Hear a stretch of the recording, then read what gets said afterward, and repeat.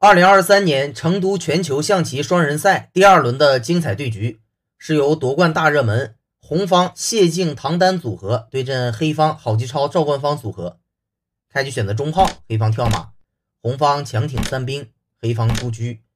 红方马2进3之后，黑方平炮亮车。此时红方马8进7，正常的走法。此时黑方最正统的下法是选择挺卒。那么实战当中，赵大师选择炮2平5，较为少见，也相对比较强硬。那么接下来红方就出车，黑方跳马之后，红方2头蛇。为了针对红方的2个兵，所以黑方呢先抬横车之后走巡河车，准备随时要对卒。红方自然是对车，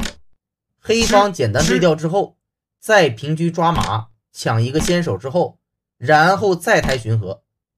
在这个局势很明显，黑方还是要把3七卒对起来，活通自己的2匹马。此时谢靖走了一步炮5退1的好棋，是当前局面的好手。针对你将来对3骑兵的一个要对，那么有一个5路炮可以左右逢源。显然黑方如果对7卒，那么对调之后红方平炮打车，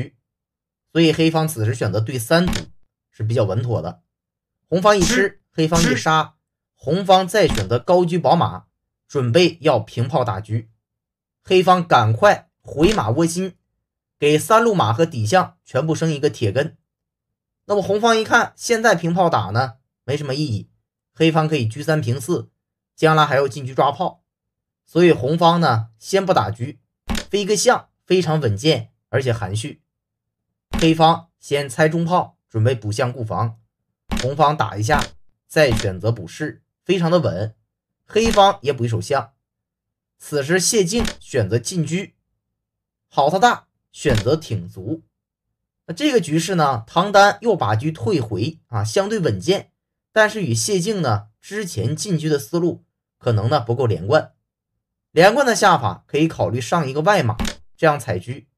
黑方有可能要进去抓，红方就顶住。那么此时呢，我就把你飞掉也不要紧，如果你平车来牵住我的车马，红方可以马8进6这样的方式呢去进攻。红方呢有一个空间上的小优势压制住了黑方，这样呢未来的发展也是比较的复杂的。我唐丹觉得这个棋这么下呢还是不好把握，所以呢进而复退，就把这个车给退回来。虽然与队友的思路不是很连贯但是呢局面非常好控制。下到这里呢，黑方就跳个马，你吃我一杀，红方在马7进6，用炮给马生根，黑方进马交换。那么这个局势如果红方主动对了，大概率这个棋就要和，所以红方也主动变招，选择跳马进去，黑方平炮打马。那么红方马3进4之后，黑方走一个进炮打红方的7路马。此时红方必须要表态，这里呢红方的唐丹和谢靖组合走了一个很好的简化，直接先把你的马打了，然后再回马交换。那么黑方的马不换也没有什么地方好躲，索性呢简单换掉，这样红方取得了兵种上的优势。现在马上要踩中卒，黑方赶快平炮平车顶住，红方就跃马进去踩炮，黑方一躲，红方进马抓士抢先之后再吃一个中卒。那这个局势咱们分析一下，虽然黑方兵种不好，而且少了个中卒，但是黑方扔底炮之后也不乏反击的机会实际上红方想赢呢难度还是比较大的。接下来呢再走一个进马，那么黑方此时为什么不平车呢？很显然红方可以平车要对没有太大的意义。双方在这里呢对于兵卒的争夺也是比较关键，所以呢黑方平炮对自己的边卒有一个远程的保护，而且呢打对方的边兵，同时呢将来自己的车拉过来也有更多的点位去攻击红方的底线，是一步好棋。那么红方此时回马先把你的车给挡住，不让你轻易呢有拉过来助攻的作用。这个局势我认为呢是本局的关键转折。在这里黑方应该考虑飞一个高象比较好，先把红方的马给卡住。那么虽然红方多中兵，但这匹马呢没有太好的位置，将来黑方再考虑平炮、打车或威胁一下底线啊，这个棋呢都是可行。有底炮的牵制，红方的炮也无法发挥作用。那么实战当中，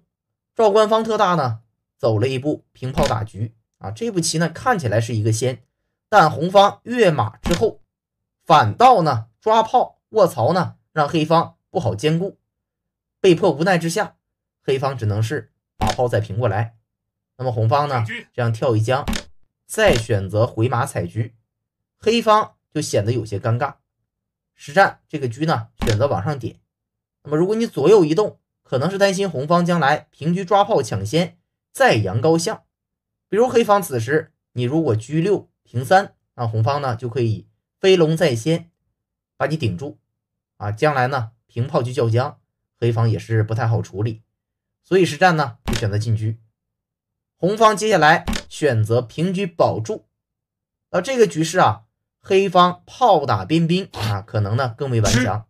先捞取实惠啊，暂时红方也没什么棋，因为黑方的车炮控制类道，如果你回马我就躲一躲啊，这个棋黑方还是可以的，至少可以一战。那么实战当中呢，黑方走的是羊角式，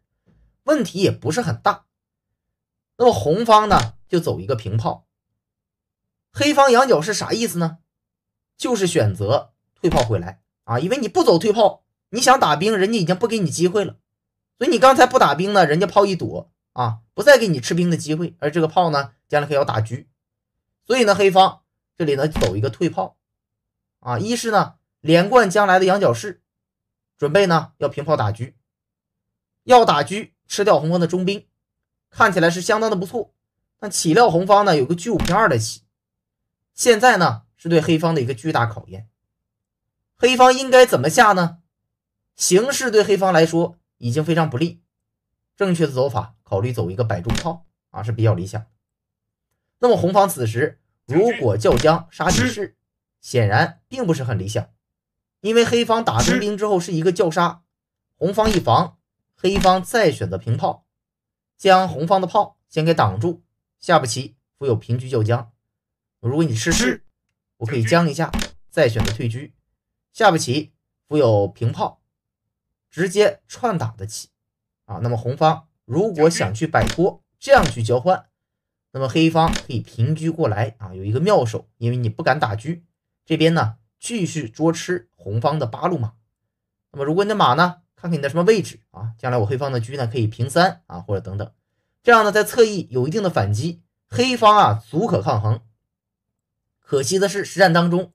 赵官方特大呢这里走了一步平炮，看起来呢对红方的底线是一个威胁，但实际上呢这是一步假棋，黑方下底没有足够的杀伤，那被红方呢简单一将把底士一掏，显然黑方下底炮叫将是没有打中兵来的实际和实惠的，因为红方有一个炮正好可以塞住，黑方是毫无办法。实战当中走了几个回合啊，你一将呢我就进个底炮啊，正好把这个炮呢扔底，对黑方有威胁，准备要平车抠将。那么黑方将2下呢也是用处不大啊，那最终呢还是要变招，因为在任何情况下是不允许长将的。黑方扬高象啊，准备猜炮架，那么红方简单吃士，基本呢锁定胜利啊，黑方的防线呢就被打穿了。此时黑方赶快杀中兵，其一呢是保住中象，准备要车5平2。那么红方非常敏锐，通过叫将调整一下车位，再选择平车，攻守兼备，锁住8路线，这样呢你的车拉不过来，那么黑方的车双炮无法形成威胁。